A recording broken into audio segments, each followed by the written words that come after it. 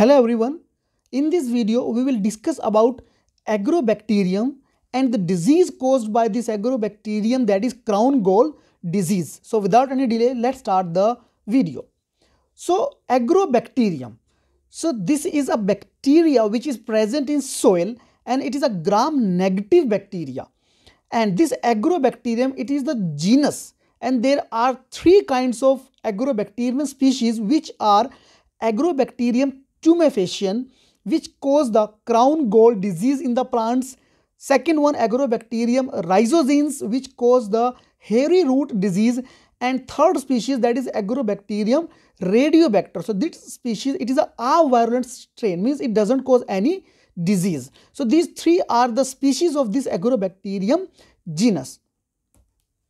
Now let's discuss about this Agrobacterium tumefaciens. So this Agrobacterium tumefaciens, this species, it causes the Crown Gall disease in the plants. So how this species cause the disease, so it will be clear in further slides. So first of all, basic about this Agrobacterium tumefaciens species. So this species, it contains two kind of DNA. One is plasmid, which is known as the Ti plasmid. Here the Ti stand for tumor inducing plasmid, because this is that plasmid which is responsible for the Crown Gall disease. So that's why this plasmid is known as Ti plasmid. And beside this Ti plasmid, there is another kind of DNA present in this Agrobacterium tumefaciens, which is chromosomal DNA. And there are three important genes which are involved in this Crown Gall disease are present on this chromosomal DNA. And these genes are CHVA, CHVB and PSCA. Here CHV means chromosomal virulence gene A and chromosomal virulence gene B. So this is a typical structure of Agrobacterium tumefaciens, that it consists of two types of DNA. One is the plasmid DNA, which is known as Ti plasmid, and other is the chromosomal DNA. Now this bacteria, as I told, it causes the Crown Gall disease.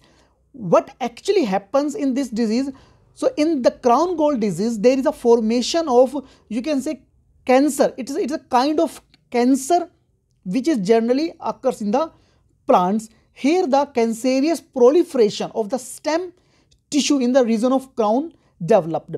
And this Crown Gall disease, it usually occurs when this Ti plasmid, when it is transferred to the plant, because this Ti plasmid contain the genes for the formation of Crown Galls. So when this Ti plasmid transfer to the plant, then the disease will happen. So that's why this Ti plasmid named. Ti means, again repeating, tumor inducing plasmid.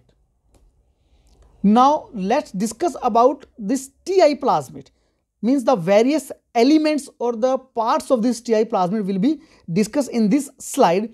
So here this Ti plasmid, it first element it contains is the transfer DNA or tDNA. So this is that DNA which is transferred to the plants for causing the Crown Gall disease. So this tDNA is a very important part of this Ti plasmid, and there are two kind of sequences. First, left border and right border. These are 24 base pair sequences, and the DNA which is between these left and right border, that DNA is called as tDNA, which is of 24 kb in length. So the DNA between these left border sequences and right border sequences is called as tDNA. This is that DNA which is transferred to the plant cell.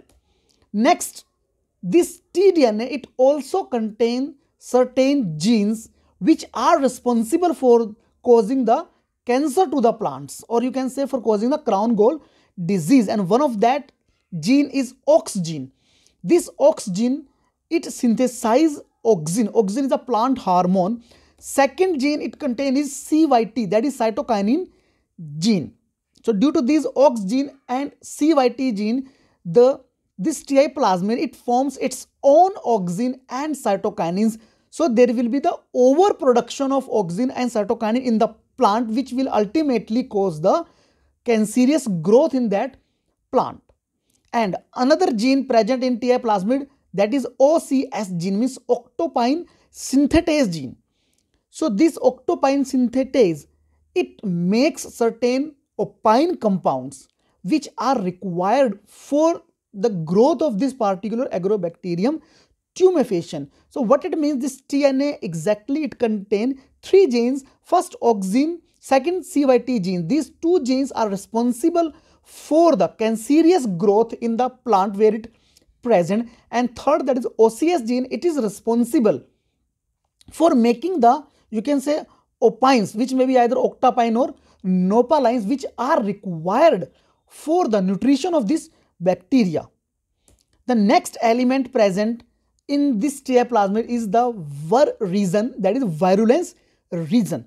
This virulence region, it consists of 8 operons from vir A to vir H, that is vir A, vir B, vir C, D, E, F, G and H. So they are 8. These are 8 operons. So virulence region consists of 8 operons. This is that region which help the transfer of this tDNA to the plant. Means only tDNA will be transferred to plant, but it will, you can say, it will require the help of this virulence region, that is from vir A to vir H. These are 8 operons. Beside this, the next element of this TI plasmid is origin of replication, which you know, which is required for the replication of this TI plasmid so that it can make many copies of itself and ultimately cause the disease. The last one, it also contains the genes for opine catabolism, because as we are saying, it has the genes for the octopine synthetase. When these octopines or nopalines, which are the generally these are group of opines, so when they will be formed, ultimately there should be something there which will degrade them, which will metabolize these opine compounds. So for this TI plasmid, it also has the opine catabolism genes, which are required for the catabolism of these opine compounds, which may either be octopine or nopaline. So this is the, you can say, complete element of this TI plasmid. Again repeating, the most important, that is the tDNA, which is transferred to the plant, and ultimately this is that portion which will cause the, you can say, Crown Gall disease, because it contains the auxin and cytokinin genes, which are hormones. So when this tDNA will be in the plant, it will make extra auxin and cytokinin, which will cause the abnormal growth in the plant and ultimately responsible for the cancerous growth of the plant tissue. Now, how the Crown Gall disease happens, or you can say, what is the molecular mechanism of the transfer of this tDNA from Agrobacterium to plants. So first of all, the first step is the signal recognition by Agrobacterium. So this Agrobacterium tumefaciens, it generally sense the, or it generally recognize certain chemical sequence signals. Due to these signals, this Agrobacterium attracted toward the plant. So what are these signals which are recognized by Agrobacterium? So this is the plant, whenever there any kind of cut or wound happens in the plant, then there will be release of certain chemicals, which you can see here in the red dots.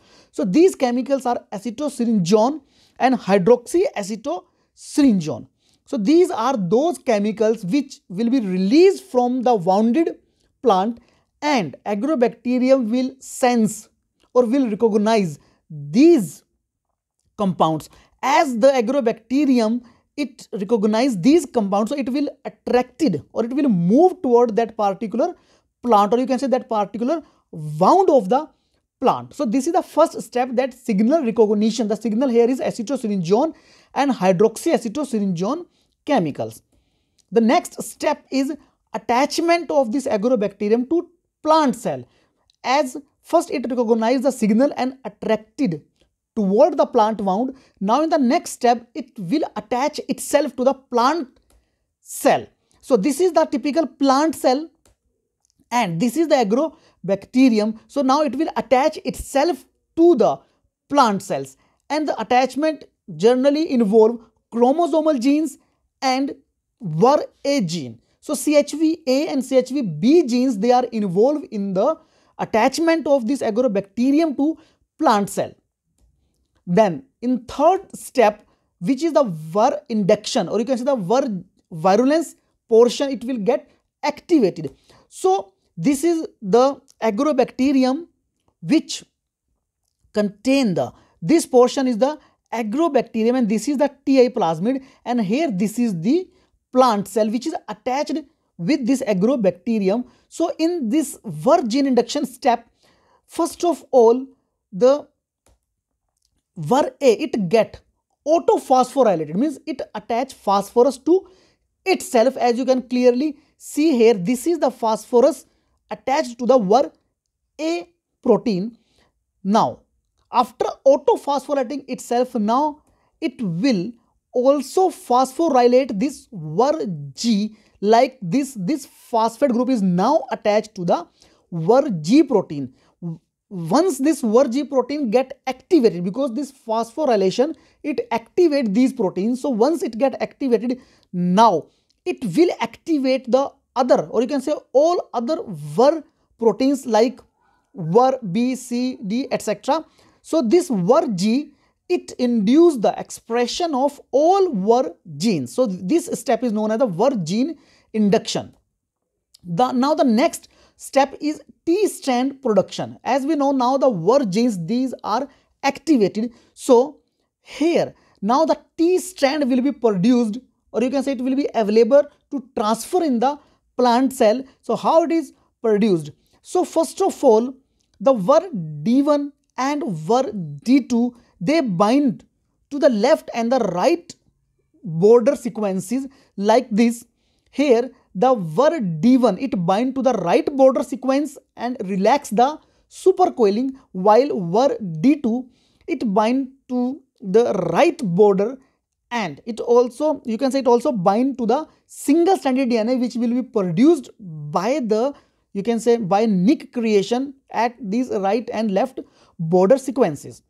So due to these VIR D1 and D2 attachment to the left and right border, now they will cleave and release the tDNA strand. And keep in mind, single stranded tDNA complex is now produced, or you can say now it is formed. This single stranded tDNA, it has bounded VIR D2. This VIR D2, it protects this tDNA from degradation.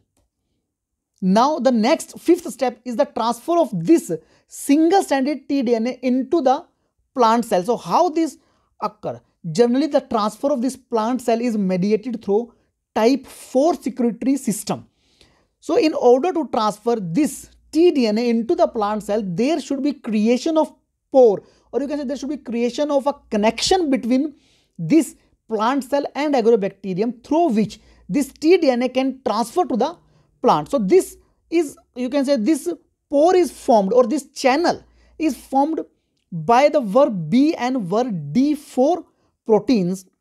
Like this is the VIR B and VIR D4 proteins. So these proteins, they ultimately create the channel through which this tDNA can move into the plant cell. As you can clearly see here in the diagram, the VIR B and VIR D4, they are now just created a channel, or you can say a pore space from which this tDNA can move into the plant cell. This VIR B protein, it has ATPase activity, because this step it requires energy. So it has ATPase activity which provide the energy for assembly of this complex to the plant cell, through which this tDNA can move. So as the, you can say, channel has been created, now this tDNA, it is bounded by VIR E2. This VIR E2 protein, it now bind tDNA and act as SSBP, means single strand binding protein. So this VIR E2 and VIR D2, both they protect this tDNA from degradation, because once it will inside the plant cell, it may be degraded because it is single stranded. So this is VIR E2, they protect this tDNA from degradation. Now this complex, that is tDNA, VIR E2 and D2 complex, it can move through this channel into the plant cell, as you can clearly C. So these were D2 and E2, they protect this degradation from nucleases. Now, this is the next step, that once the tDNA is inside the plant cell, now you can see this is the plant cell and this is our tDNA and D2 and E2 complex, which is now inside the plant cell. So in the next step, this tDNA will integrate itself into the plant genome. So how it will integrate? So this tDNA, it will now move to the nucleus. How it will move to nucleus? So this D2 and E2 proteins, they also have nuclear localization signals, that is NLS. So due to this nuclear localization signals, this complex will now move to nucleus. So as it moves to nucleus, keep in mind it is still single-stranded tDNA. So now this single-stranded tDNA is converted into double-stranded tDNA. And now this tDNA is, you can say, it integrated itself into the plant genome, and the integration, you can say the integration with this plant genome is generally occur due to this illegitimate recombination process. So through these steps, the now tDNA from Agrobacterium to it travel through all this journey, and now it is inside the plant genome and integrated with the plant genome. So integration means now as the plant genome will replicate or will express, so this tDNA will also express. Now in the next step, expression of the bacterial genes, because as I told, the tDNA, it has 3 genes: OX gene, CYT gene and OCS genes. So now the OX gene will ultimately make the auxin within the plant, because now this tDNA is inside the plant genome. This CYT gene will form the cytokinin. These 2 auxins and cytokinins, these are the plant growth regulators. So keep in mind, plants also have their own auxins and cytokinins, and this bacterial tDNA make extra auxins and cytokinins. So due to these extra auxins and cytokinins, now there will be imbalance between the growth regulators or growth hormones. So due to increased level of these plant growth regulators, there will be creation of cancerous crown galls in the plant, or you can say the Crown Gall disease will develop. This OCS gene, as I told, it will make the opines. So opines are, again repeating, these are the certain metabolites which are required for the nutrition of this bacteria. So now you can clearly see that this Agrobacterium, it has lots of you can say it has lots of machinery which is being utilized for the creation of this Crown Gall disease, and it is also carrying its own genes which will make the opines for its nutrition. Means it is not going to take any nutrition from the plant, it is taking its own gene for making its own metabolite. So that's why this Agrobacterium is also known as the, you can say, the nature's most effective genetic engineer. So by this Agrobacterium tumefaciens, it caused the Crown Gall disease. So this is all about the Agrobacterium and how it caused the disease. So that's all for today, guys. See you in the next video. Thank you very much.